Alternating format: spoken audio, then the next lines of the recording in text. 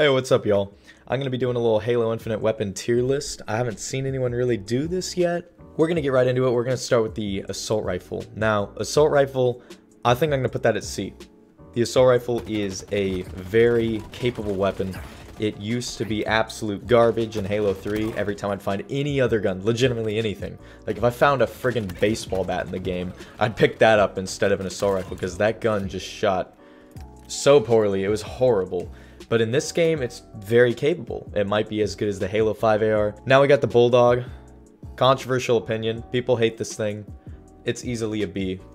It is a very useful weapon. Anytime I find it, I pick it up. It is really up to how good you are at the game. If you're bad, you're going to hate this gun. Because it's not a one-shot shotgun like the classic guns have been. The classic shotgun that we know and love. It is a two-shot at close range. Or in some cases, shoot them once and then melee them a second later. I've killed people like that all the time. I've pulled off overkills with this thing. It is great. I do not know why people trash it.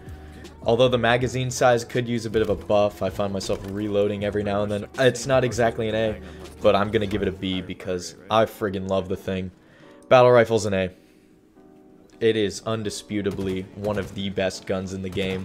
It has no bloom at all. Like, if you fire at a wall, it just has a vertical pattern of, like, rounds that land an inch away from each other. Stupidly generous magazine size, too. It's never been anything but 36 in Halo, I'm pretty sure, but it's fairly broken. I friggin' love this gun. Anyway, now we get the Pulse Carbine. So, speaking of the Battle Rifle, this is it's its estranged stepbrother. It is a 4-round burst plasma weapon that is surprisingly pretty bad at long range. It is mostly at close ranges that you're going to be using this thing, but it performs like a burst weapon, so it's kind of like the wonkiest combo you're ever going to have. It shreds shields, yes. I've seen people drop others, and I've dropped others at like with 2 or 3 bursts. But the stars have to align for an entire burst of 4 projectiles to hit an enemy Spartan at any range. It's terrible at very close quarters too. Most of the time I just get killed with this damn thing, but I mean, I still get kills, so I'm just gonna put it in D. It's just not that good, but I'd rather have an AR, honestly. Now we got the Cinder Shot. So this is a hard light power weapon, fires explosive bouncy projectiles. When you scope in, the damn thing shoots straighter than ever before.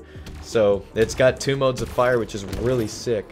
But with all the bouncing projectiles, although it is a very powerful weapon, kind of like a grenade launcher, I find myself missing because I'll aim for where they're going to be and it bounces past where they're at, you know. So I'm going to give it a B. It is not a bad weapon by any means. It is fairly good. I just do not get it very often, so I just can't find it half the game. Now we got the Commando. Now this is a tough one. This is a very interesting weapon indeed. When I saw the trailers for it, I was really excited to use it. And to be honest, it is one of my favorite guns to use in the game. But I'm going to give it a C. It's really friggin' good. You can pull off amazing headshots with it. It is basically if the AR and the BR had a child that, honestly, like, I mostly spend half the time using it like a DMR. You can single tap it, you can scope in, and it's a one-shot headshot, so might as well use it like a DMR. High damage, but the recoil on it, honestly, really drags it down, so it's not quite an amazing gun. But I enjoy using it, and I pull quite a bit off with it, so, you know, I can't knock it too bad. Now, this is the Disruptor. That is an easy F. It is unquestionably the worst gun in the entire game.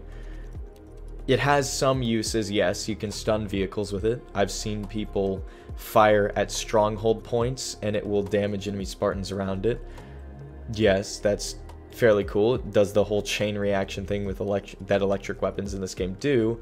However, it does such little amounts of damage and it's just pretty awful overall. Like, I have gotten 1 kill with it, and I've seen an enemy kill me with it 1 time. So, pretty bad. And honestly, it needs a buff. Now we got the Gravity Hammer. That's an easy C. It's probably the worst Gravity Hammer we've ever gotten. It doesn't have a lunge. It has the slowest wind-up in the history of wind-ups, but it is still a very good weapon. I do enjoy using it. Now, this tier list isn't how much I enjoy using a weapon, it's how good it is. And I really love using the gravity hammer, but it's got to be in C, you know, so. Now, this one's a tough one, because I love the Heatwave. It's got a vertical firing mode, it's got a horizontal firing mode. Projectiles bounce, they go through targets, so you can fire through 3 enemies with it. It's just not that great. I think it's a bit more trouble than it's worth. I love using it. Each kill is satisfying, because you disintegrate the enemy and it's a lot of fun to use. I've destroyed a Warthog with it before. It can destroy vehicles too, but it's just not that great. The projectiles just move too slowly. And the reload is just ridiculously long. I can't stand it. So, yeah, I'm going to say it's a D. But, you know, maybe with a buff it could be better. I get the Hydra. That's a D.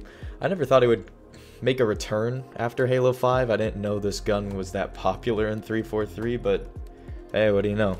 It is a good gun. If you're delusional, it's pretty bad.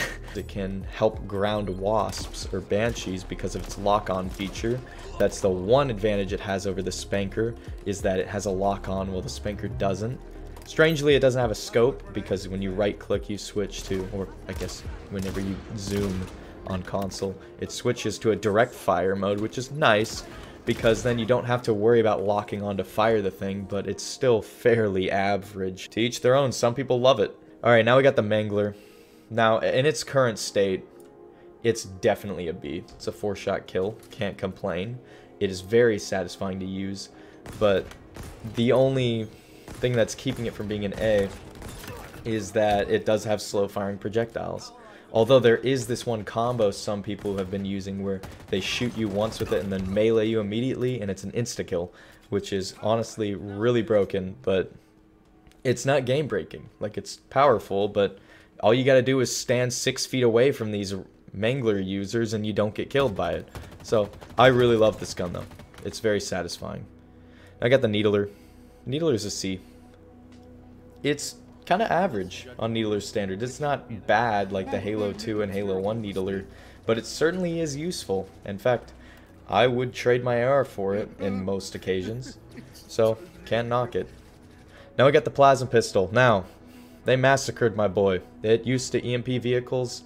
Now that's been relegated to the shock weapons. So all it's good for is popping shields, whether you overcharge them or you tap them with it repeatedly. It's not weak. It's probably the most powerful Plasma Pistol ever, potentially.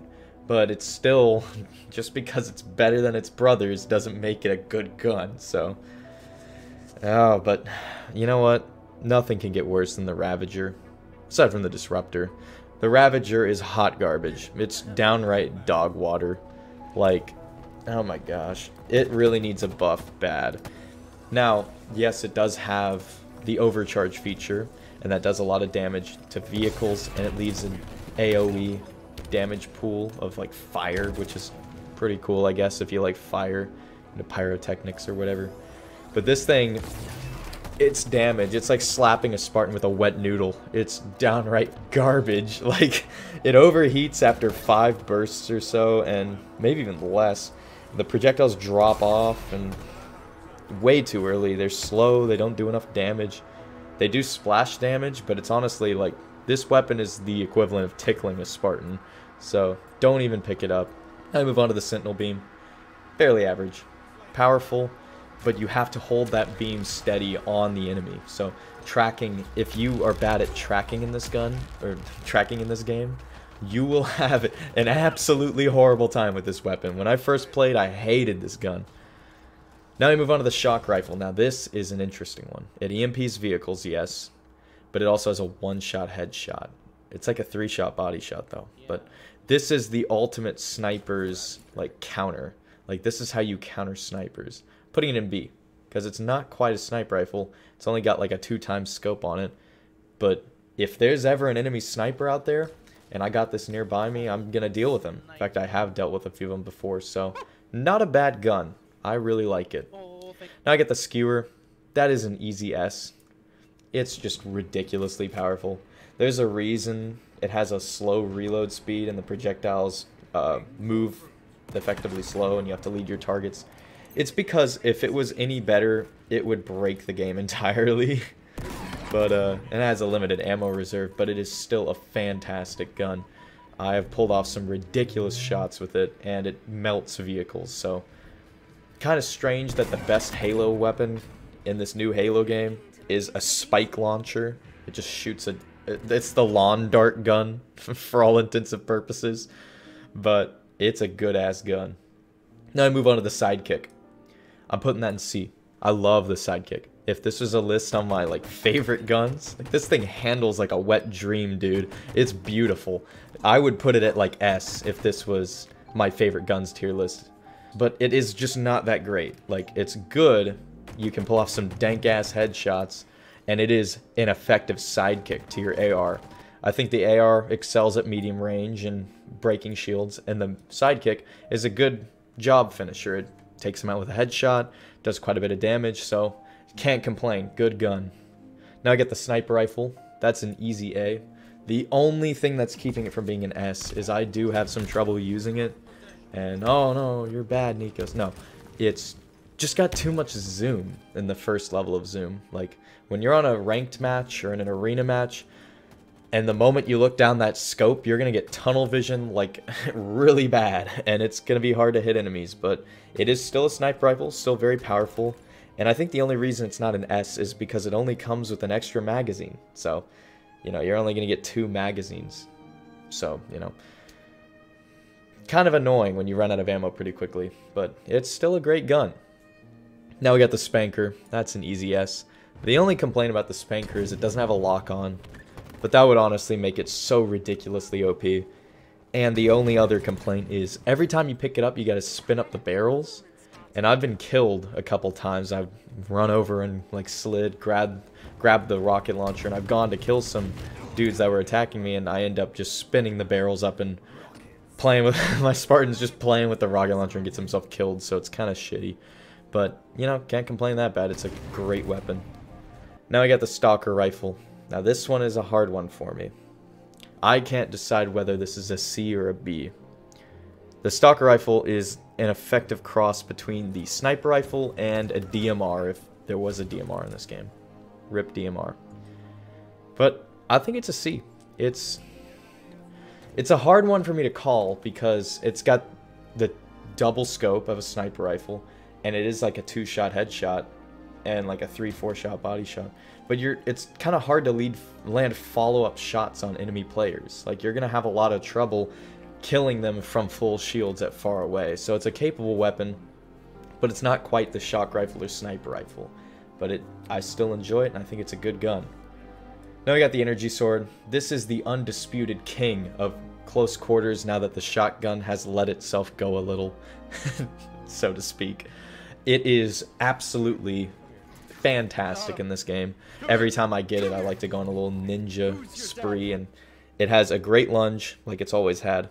And now that the shotgun no longer exists, there's no longer a fear of bolt trues, so you're just ridiculously overpowered at close quarters. So yeah, that is the list right there. Now, keep in mind, I do like all the guns in this game, except for the F tier. They're absolute garbage. The D tier sure is dog water. I guess that's D for dog water. So, and then... Anyway, yeah, the F tier is pretty terrible, but dog water tiers... I still like these weapons. In fact, I still get kills with them, but they do need a bit of a buff. But generally, you can see all of them are good to amazing. Like, this sandbox is really well balanced.